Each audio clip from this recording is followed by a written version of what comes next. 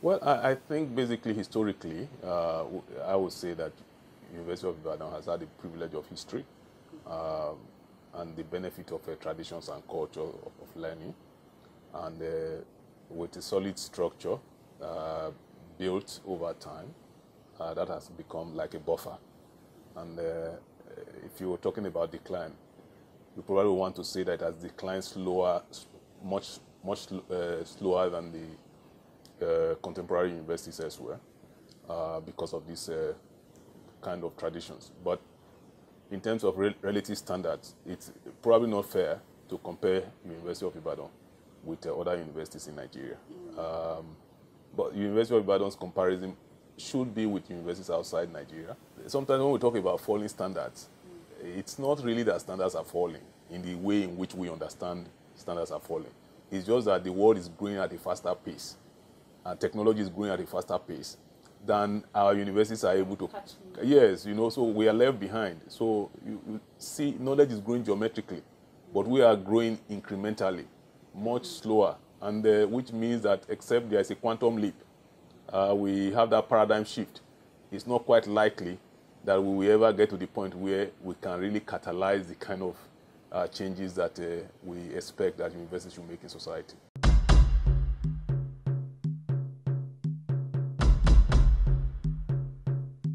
We are a pre-industrial society where we can say that Europe and America now are in the knowledge age. The education system that we are still practicing in Nigeria today is for the industrial. It's not even for the knowledge society. So by the time Ibadan was established in 1948, the UK itself was already transforming and moving away from the model that was established in UI. Because you look at the colonial structure, the mentalities that a colonial university confers on learning, on behavior, also persist. So these are some of the critical issues that you will have to consider in looking at that issue. But when people move from the university system so from the outside community to the Nigerian university system, they move vertically. So you step up into the university community. It's an artificial community. It has no bearing with what happens within the society.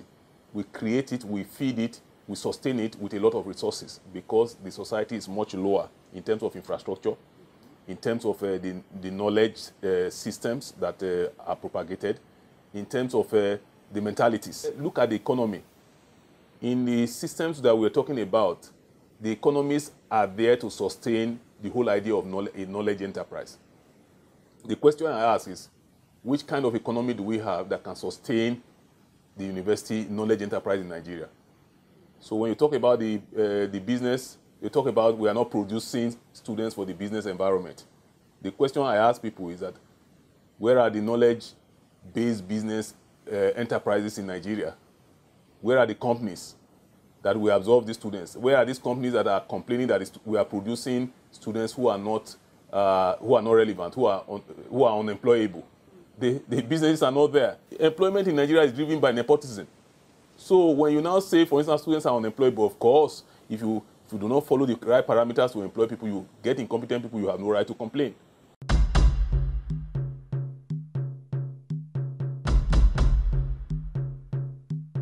My father complained about my mother's generation, that standards of education were poor. My mother complained about my generation. I am complaining about my children's generation. When you deal with the population that the country has to deal with now and the resources per capita that you will need to invest on an individual to get him educated, we are dealing with just a couple of elite, and we're taking a substantial amount of the nation's wealth to be trained. And then you have to say, what kind of training were they getting? They were getting training that would serve a colonial economy, that would serve colonial mentalities. They were getting trainings, for instance, that we disconnected them from the realities of their people and creating deluded hybrids. Now, if these people were that successful, why is our nation this way? If the university system produced the kind of caliber of human beings that should transform a nation, why are we still tottering on the brink of collapse at this generation? Which means that our universities fundamentally failed in dealing with the critical elements that a university should develop. First of all, establishing the basis of society, of a society that works, we have failed on that. Our resources is not growing with the population, in terms of the population we are dealing with. So we are spending less on education, and so we are giving less quality to the majority. But there is still a minority of Nigerians who are getting the right kinds of education, who are getting quality education, although expensive. These are the elites. So the public infrastructure, the public education system have virtually collapsed.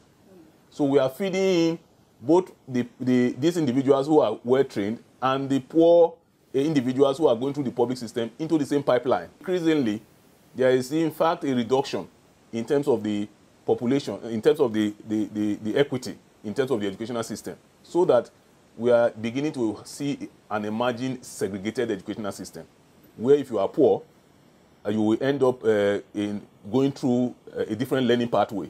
Maybe you will end up in a college of education, or you end up in a polytechnic.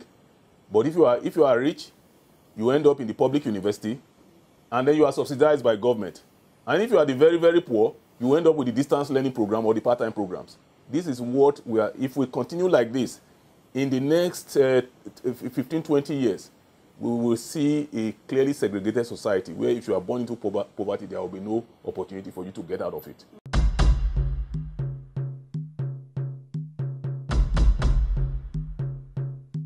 You see, leadership. You know, it's a vicious cycle. In fact, it will take maybe a very long time to analyze what is going on, but I'll try to make it very brief. The problem is that there's what is called the law of exponential decay. When you have an incompetent leader, the effect of his incompetence does not just affect him, it affects the system. But when you have a bad teacher, especially in a system that can only hire and not fire, what you end up is that it affects the whole generation. And the generation affects other generations, so that you can talk about a lifetime of incompetence that a teacher will create. It's even worse for administrators. So that's basically one of the problems that we have in the system. The second problem is the external issue of resource control. There is so much competition now for resource control that the university environment is now interpreted as resources that are allocated to different states. So if you have a federal institution in a place, the owners of the state, people in the state believe that it is part of their national cake. And so it does not matter. They have to attain and assume leadership of those institutions. It doesn't matter whether they have what it takes or not. It's even getting worse now. It's no longer just a case of the state or the ethnic group. It's now locationalization. So the locality are now also demanding for leadership because they see it as part of their own national cake.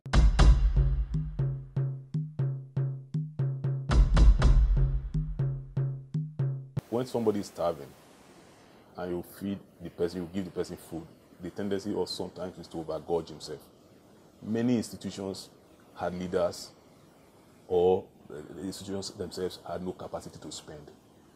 The federal government intervention between 2012 and 2015 itself created an enormous problem for the institution.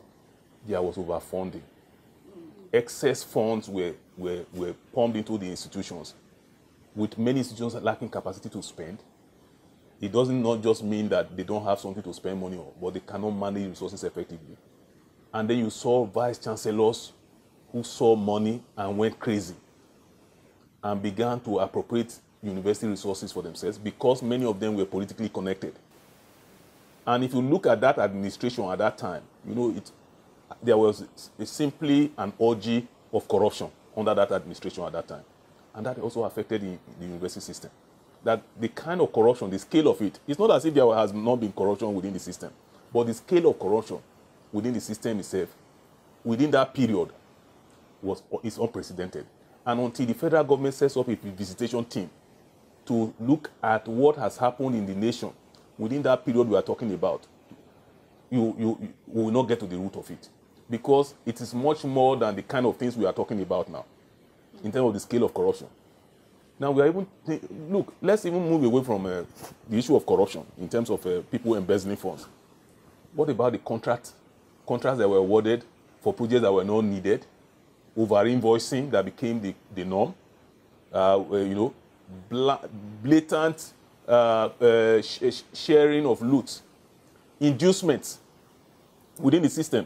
And in fact, some institutions will go as far as even trying to induce all the workers by some kind of frivolous allowances that are not provided for within the government permitted allowances.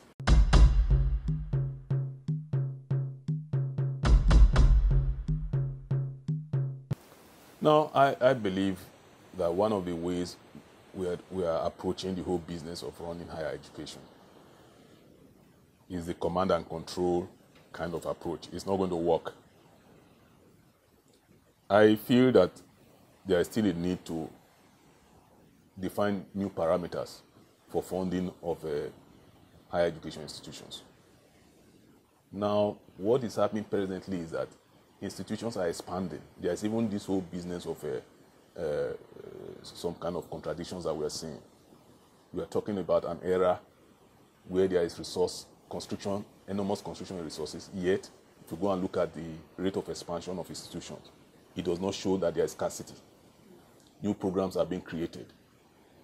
There is no restructuring of the institutions. There is no reform of processes. There is no modification of systems. Everything is as it was in the beginning, is now and ever shall be. Now, it does not show, for instance, that this is a thinking system. We have to go back and start to operate a thinking system. Now, in order for us to have a more accountable and transparent financial system, first of all, we must also ensure that students are empowered. We must ensure that, in other words, students should be able to determine a part of the criteria for those who teach them, their promotion and so on. There must be an evaluation system.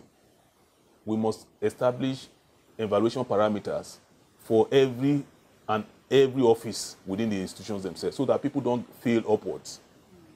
I'm not talking, they are failing upwards. The only reason a person gets qualified for a higher office is because he occupied a lower office, not because he was successful in that office. Now, government cannot just continue to give money to public institutions simply because they demanded for it. What you do basically is establish the parameters for funding. You must use funding to catalyze change.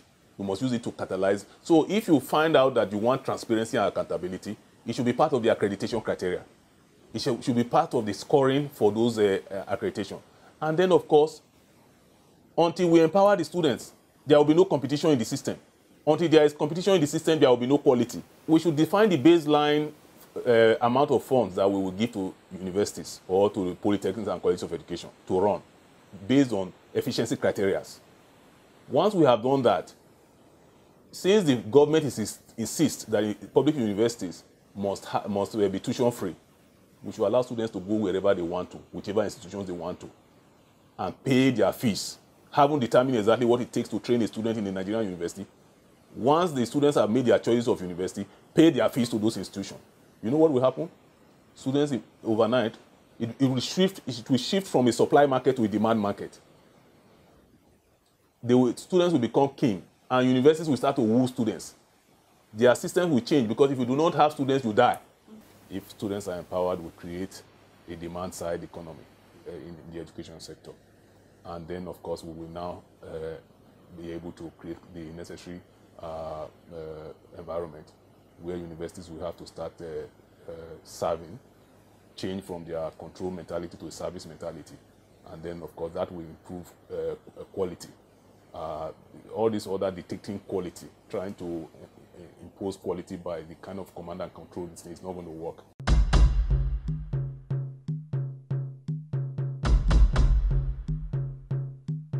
Believe me, I don't know. Believe me, I don't know. That's just the truth about it. I don't know. And actually, I hope the union is restored, because it is in the interest of the institutions to have unionism, legitimate student unions. And but I also want to give an advice to students that they also have to raise their unionism to an intellectual level, and in such a way that we cannot continue to use the logic of force. The force of argument must be restored. We must continue. We now must operate like intellectuals if we want to give any hope to this nation, both at the level of the students, at the level of the intellectuals. But I can tell you that the intellectual community in Nigeria is a big disappointment.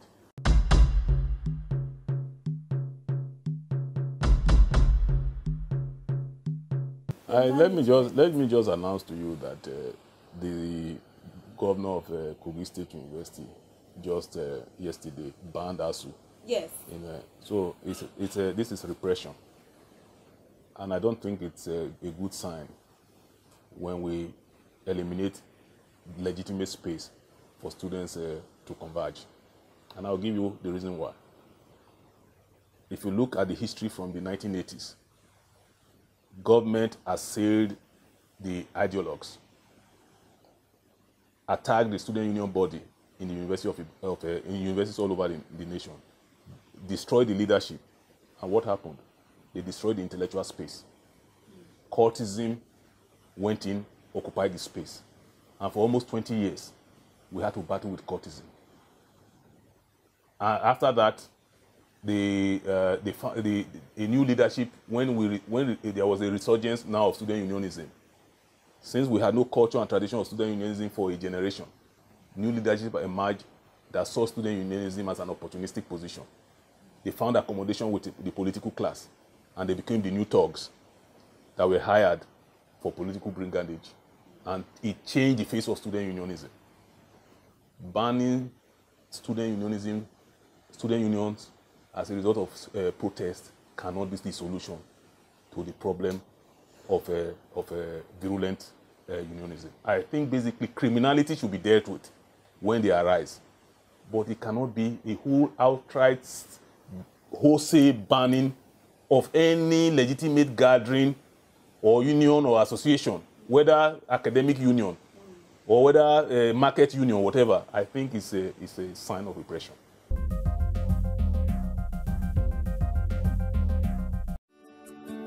Welcome to Forstview Luxury Hotel. At Forstview Luxury Hotel, we offer excellent service. Our rooms have all the necessary facilities to make your stay comfortable and memorable. You will also have access to internet service, breakfast, 24-hour power supply, full air condition, free international calls, free tire pumping service, and free car battery charge. So what are you waiting for? Quickly visit Forstview Luxury Hotel. We are located at #1 Adeola Bamishile off Raji Rasaki Road, First Estate, Amuwo, Odofin Festac, Lagos. For more information or reservation, please call us on 08075787135 or 08099900601. You can also take advantage of our online ongoing promo at www.forceviewhotel.com to make your reservation and payment for your favorite room, which attracts a discount rate. Please note, rooms are reserved based on first come, first serve. Forstview Luxury Hotel. Experience the home of comfort. They come.